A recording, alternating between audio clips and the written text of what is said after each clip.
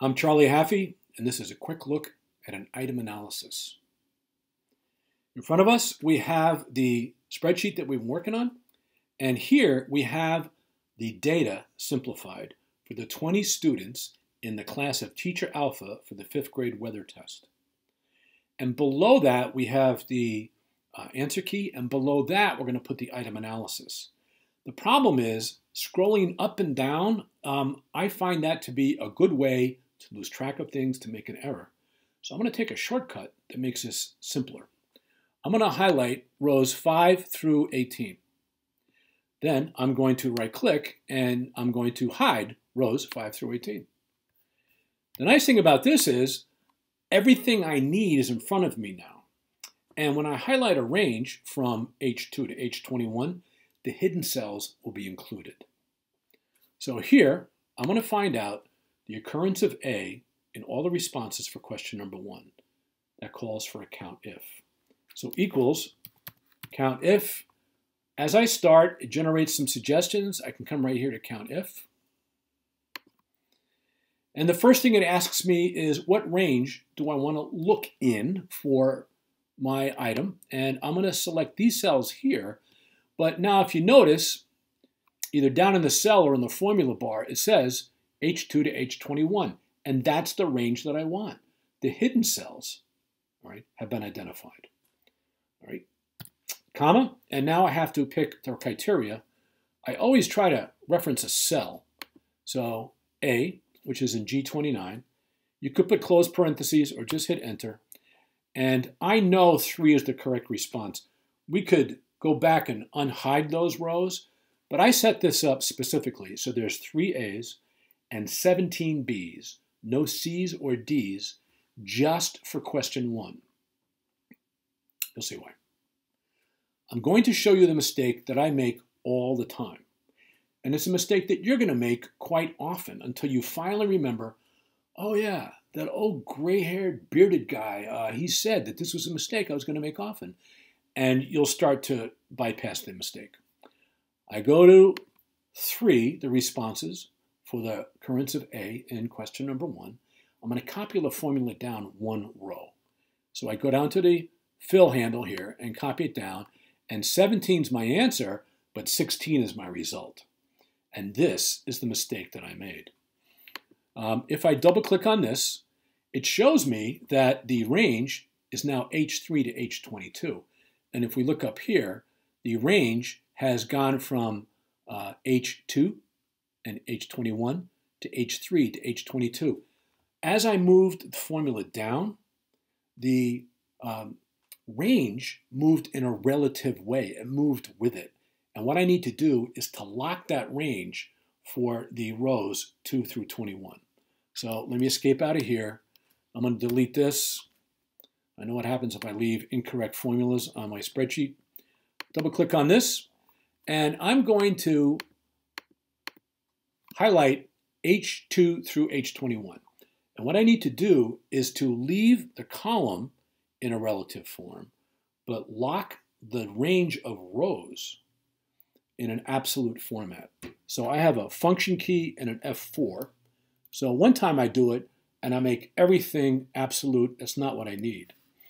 So I do function F4 one more time. Now, the columns are relative, which means as I copied this across, the references will go with it. But the 21, H2 to 21, those rows are going to remain intact. So let's enter that and see what happens. Come back down here, and I'm going to copy this down. 17, I'm in business, but I still have an error to correct. So I'm going to get rid of this because it has the error in it, and let's see what it is. So if I go over here and I drag from column H to column I get an answer of 0 for A's, but right up here you go 1, 2, 3, 4. You can see there's a bunch in there already. So double click on this, and it shows me that my reference to the criteria, which was G29 before, has moved also in a relative fashion. And now the formula is trying to find the number of occurrences of the number 3 in that range. And that's just not going to work out. So let me go back here, delete the incorrect formula. I want this one to look good. And I'm going to select G29. What I want now is the opposite of before. I want the column to be absolute, and I want the rows to move. Now, when I'm in the A row and I'm moving along the correct row. When I go down, I want the formula to be referencing G30, next row, G31. So let's do this. I have G29, function key F4.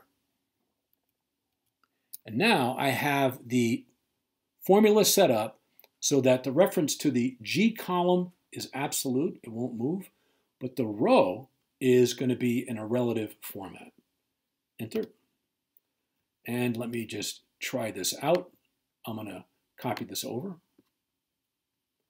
I'm going to copy this over.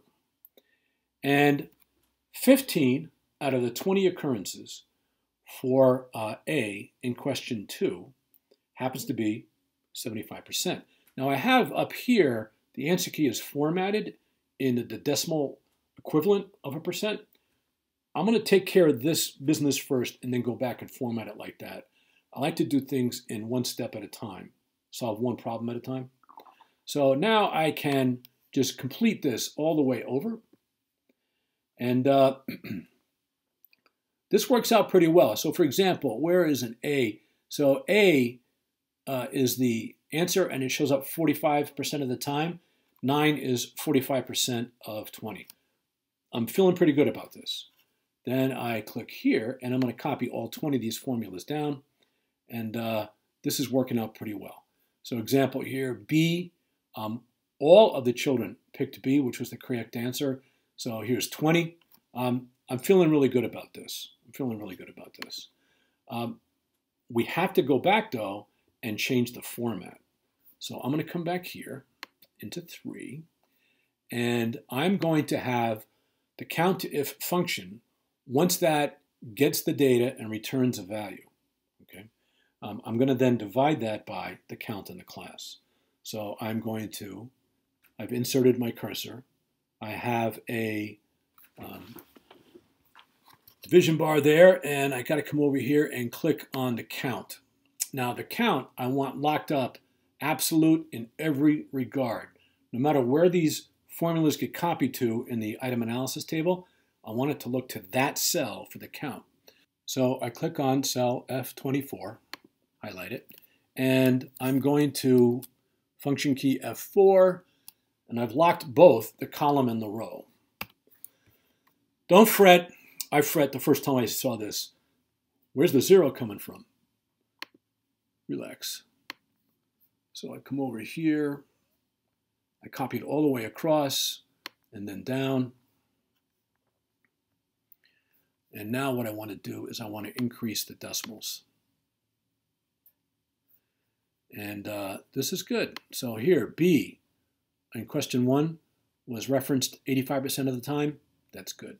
I'll pick something else at random here. D, 80%, 80%. I'm going to highlight this just to clean it up. Go back to my format of borders. Good. I like that.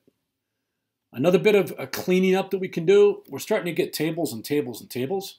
So I'm going to click on H23 and drag and select all the cells above the numbers of the questions. Come up here to this icon, which is merge cells. Now all 20 of those cells are one cell. Click on here, and this is answer key.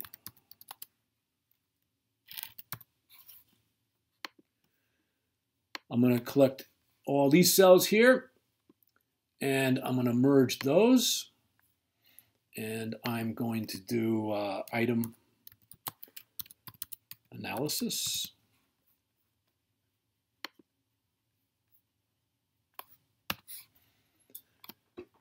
You can go back and set the format. You can border whatever you like, do it any way you like. But I would suggest trying to just label your data.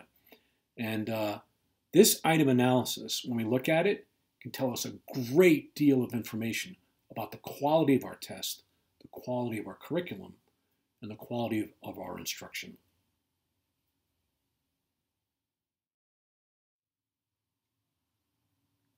The most common question asked about this video is, how do you unhide those rows?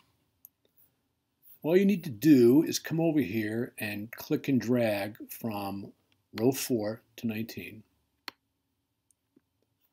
Then right-click and unhide rows. You might want to center this up a little bit to see everything. You're going to have to really change the zoom level pretty well. So now you can manipulate this as you see fit.